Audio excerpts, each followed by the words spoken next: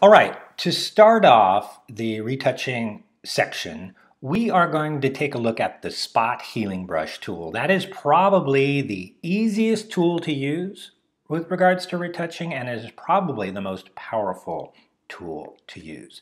Now, the thing I want to let you know first and foremost when you're doing retouching is you always want to retouch in at least 100% view. I tend to retouch higher than that, but you want to at least be in 100% view. If you are not seeing every pixel, so you're not seeing accurate results of your retouching. Take a look in the tab of my file here. You see it's Spot Healing Brush the rocks.jpg. Notice it says at 33 1/3%. That means right now in the Photoshop window, I am seeing the image reduced down to 33 1/3% of its actual size. So I am not seeing every pixel of the file.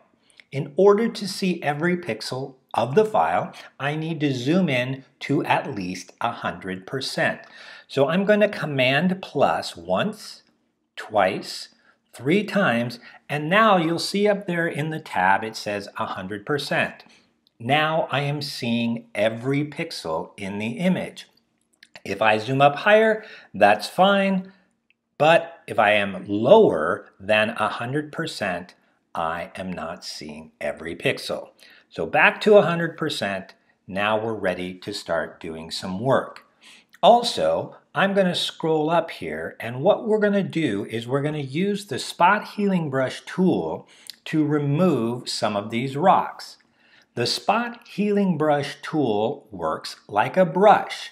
So if I right-click with the Spot Healing Brush tool, you'll see I have some brush controls.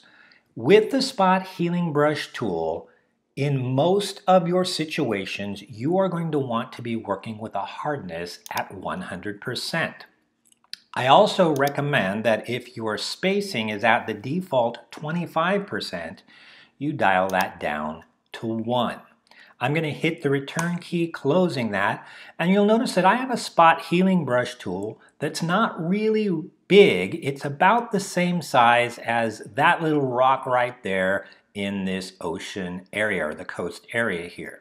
Now watch what happens. I'm going to click and drag, and I get this black stroke. It's like a paint stroke over that area, but when I lift up, notice what Photoshop does. It's like magic. So I can use this Spot Healing Brush tool in most of the areas that I want to get rid of in this particular situation. I'll do some more. Take a look down here, click and drag, it gets rid of that. Here's a big one, so I'll click and drag like that. Magic, it just goes away. Now, if you're using this, you might find there will be situations that it doesn't work right, because what Photoshop is doing is trying to read the pixels around it, take some inventory of what's going on, and replace the pixels you're painting over with pixels it thinks you want. It doesn't work all the time, because you'll see in later videos there are situations where Photoshop is picking pixels that you don't want, and it causes problems. There are other tools you will see we will use in that situation. But right now, if you were to go through this, you're going to see that most of the stuff here is pretty easy. Notice I'm not drawing big, long strokes. I'm just painting short little strokes. And I'm going to take a moment and fix this all up. You want to be careful and look for duplicates, but it shouldn't be too much of a problem. And if it doesn't work right in a certain area, you're ending up with a small little dark spot you don't want, just go over it again.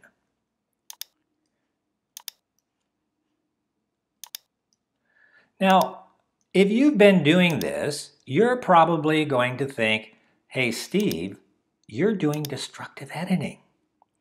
And oh my goodness, You are totally and completely correct. I am doing destructive editing. What if I did this and showed the client and the client says, hey, I like what you did, but I don't want all the rocks out. I want just a couple standing around her feet. Well, now you're in trouble because you changed the pixels. You physically changed the pixels. So the way to accomplish this without doing destructive editing is to do it on a separate layer. I'm going to show you. I'm going to go to the File menu all the way down to Revert, which will revert this file back to its original pixels because I haven't saved it yet. So I hit Revert and you'll notice that now the rocks are back. This is the file I started with. Over in the Layers palette, I'm going to add a new layer and I'm going to name this layer Edits. Or you can name it something else. You can name it Rock Removal. I'll just do that, Rock Removal. Now I have this on a separate layer and I'm going to make the same changes I was showing you just a moment ago. But there is a problem. If I try to do that, I'll come up to this area right here, and if I click and drag, you'll notice it doesn't go away. What the heck is going on? Well, what's going on is if you look in the Layers palette, you'll notice that I am on a transparent layer. And so on this transparent layer, I am painting, or I shouldn't say that, I am using this spot healing brush tool to paint over transparency, and it's trying to replace transparency, and what's it going to replace it with? Transparency. Nothing's happening because it's transparent pixels. So what I need to do is up in the options bar, you'll see this checkbox here that says Sample All Layers. I click on that, and now when I use the spot healing brush tool, it's going to read all the layers, sample them, make a decision about what you don't want, and get rid of them. And you'll notice I'll just do a quick few right here, and you'll see that everything is happening just like it did before, except for one thing. Notice the rock removal layer.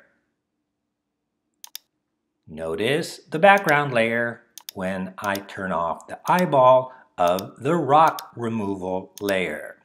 This is going to be very beneficial to you in several ways. One, obviously, as I said, it is non-destructive. There are some techniques that we can do with blending modes and opacity if we do this sort of editing on a separate layer, non-destructive. Go ahead and finish this out. It's kind of fun, and I will show you the next in our retouching section.